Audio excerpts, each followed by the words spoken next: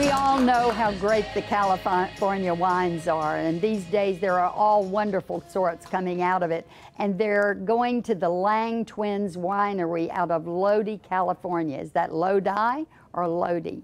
One of the Lang twins is here with our resident wine guru, Haley Hamilton. Haley? Hey, thanks, Susie. Hi, Randy. I'm here today with Randy Lang, co-founder of Lang Twins Winery in Lodi. So thank you for coming. Thank you for joining us this morning.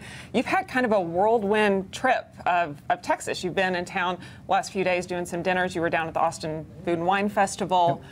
And so I assume you know that we love a lot of good wine here in Texas. Well, we know that very well because we've spent a lot of time here in Texas. Wonderful. We love coming to Texas, and particularly this area, and we sell a lot of wine here. So we appreciate everybody's support and not only Lang Twins wine, but Lodi wines as well. Well, and it's interesting. Your family has been growing grapes for over 100 years, but you and your brother, your twin, hence the name, really kind of started your own winery just in 2006. So how did that kind of go about from being vineyard owners to winemakers? Well, you're correct. We've been in the Lodi region since the 1870s, actually, as farmers. Didn't farm grapes a little bit before Prohibition, but Prohibition was that little hiccup that kind of had a major impact on us farmers who were growing grapes for a living. But after Prohibition, we started to grow wine grapes in earnest. What happened with Brad and I is we started, and I am the better twin, just so everybody understands that.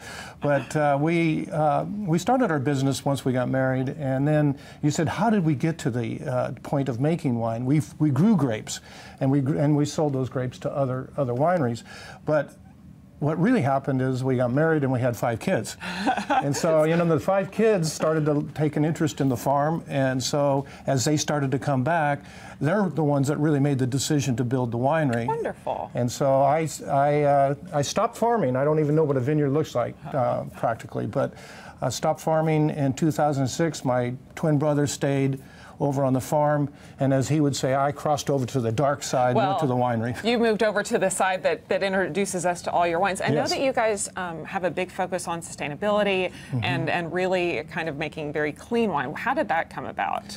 Well, you know, sustainability, and that's a big buzzword in the world today. But I mean, really, to be sustainable, I mean, we are generational. I'm 4th generation. My children are the 5th generation in the Lodi region.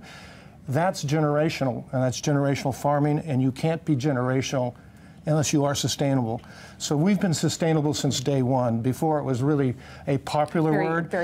I'd rather use the word generational because I think generational really explains what we're about. We want to leave the soil in better condition than we received it. I think that it's so admirable and it's so important. So it's really, and you are in Lodi. I always knew Lodi was kind of known for their Zins, but you're making a little bit of everything. So you're making Sauvignon Blanc from Lodi, Cabs. You have a handful of different wines within your portfolio. We have our Sauvignon Blanc in the glass. So tell me kind of how Sauvignon Blanc got into red wine country. Oh yeah, I mean, actually we farm quite a bit of Sauvignon Blanc. This is a special clone. It's a Musquet clone.